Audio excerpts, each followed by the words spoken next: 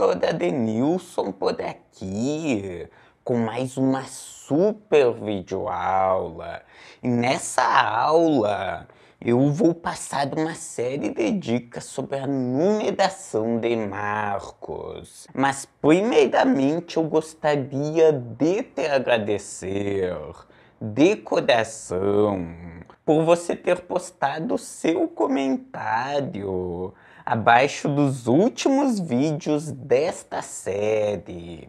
Eu li cada comentário e busquei responder, estou buscando responder o máximo de comentários que eu consigo. Também gostaria de te convidar para visitar o meu blog. Isso mesmo! No meu blog eu possuo mais de 60 artigos épicos. Artigos nos quais eu vou a fundo, mostrando cada detalhe, passando centenas de dicas. O link de acesso ao meu blog está aqui embaixo. Então clica neste link e acesse o mesmo.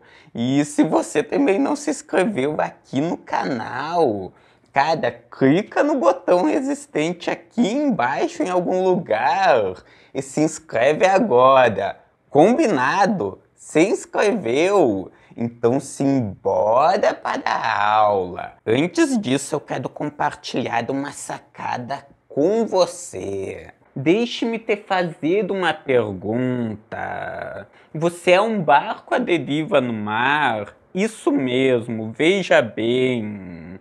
A maioria dos profissionais querem ter um escritório de sucesso, querem se destacar nas empresas nas quais trabalham. Porém, as mesmas não definem um alvo, não possuem um norte, né? Então perceba isso, que sem ter uma visão nítida do que querem, elas acabam se perdendo, se tornando barcos à deriva no mar. E como eu disse antes, atalho não é caminho. Meu amigo, minha amiga, qual que é o teu norte?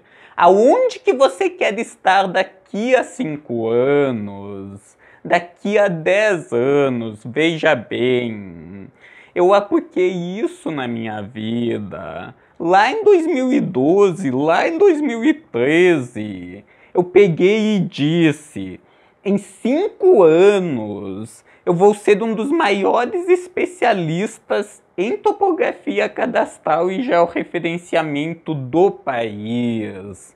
E o que eu fiz? Eu coloquei a mão na massa.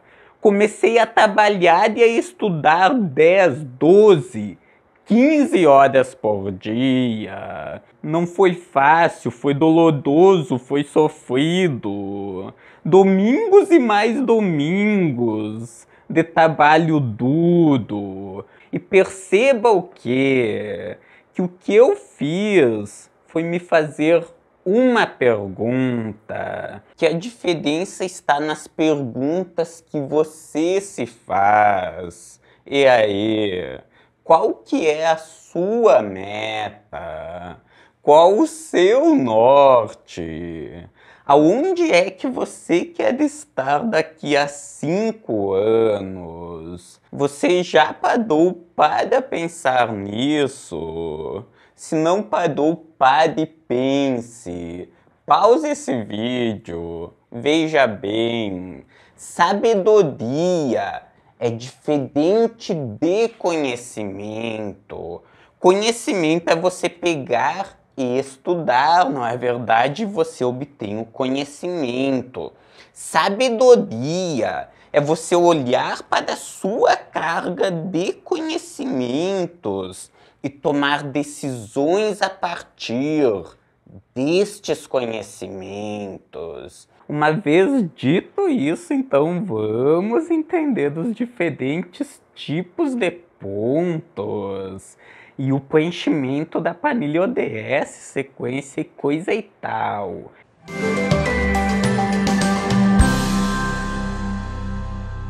E o que é que acontece? Existem basicamente 3 tipos de pontos, né? M, que é aquele ponto, né? No caso, materializado. P, que é ponto de limite natural normalmente.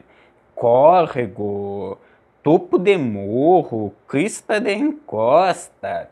E V, que você obtém através de cálculos, né, no caso. E o que é que acontece? Você tem que manter a sequência. Se o seu por meio do ponto foi, no caso, né, o seu por meio do ponto vai ser, por exemplo, o M0001. Ou seja, você vai preencher desta maneira, XXX, que é o código do profissional, né? O seu códigozinho, traço M, traço 0001. E a mesma coisa para pontos do tipo P. O primeiro vai ser do XXX, que é o código do profissional, o seu código no caso, traço P, traço 0001. E também, né, para os pontos do tipo V, essa sequência deve ser mantida. O primeiro vai ser do código do profissional, traço V, traço 0001. E perceba que parece ser simples, não é verdade?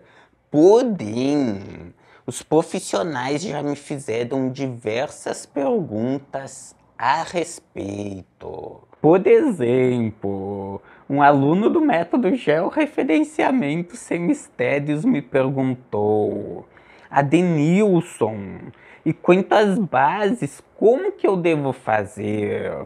Bem simples. A ideia é a mesma, né? A sua primeira base, no caso, vai ser da base 0001, né? A segunda 0002 e assim por diante. Porém, ó, cuidado, preste atenção. Sempre mantenha a ordem, seja organizado, né? Por quê? Simples, você vai lá e instala por meio da base em uma propriedade. Daí você dá um número aleatório, por exemplo, base 25. Instala uma segunda, uma terceira, uma quarta, cara. Quando você percebe, você já não sabe mais que base que tem que número, não é verdade? Então sempre mantenha a ordem. A primeira é a 1, depois a 2, depois a 3 e assim consecutivamente, né? A mesma coisa é válida para pontos do tipo P, do tipo V e para marcos, né? Pontos do tipo M. Sempre mantenha a ordem. Ah, mas Adenilson, você falou que, por exemplo, os pontos do tipo P devem ser preenchidos com o código do profissional traço P traço 0001. Porém, desta maneira, eu tenho somente 4 casas decimais. Ou seja, no máximo 10.000 números. E com número, com ponto, né, melhor dizendo, do tipo P 10.001, como que eu faço? Como que eu procedo? Me salva. Bem simples, né? Coloque 10.001.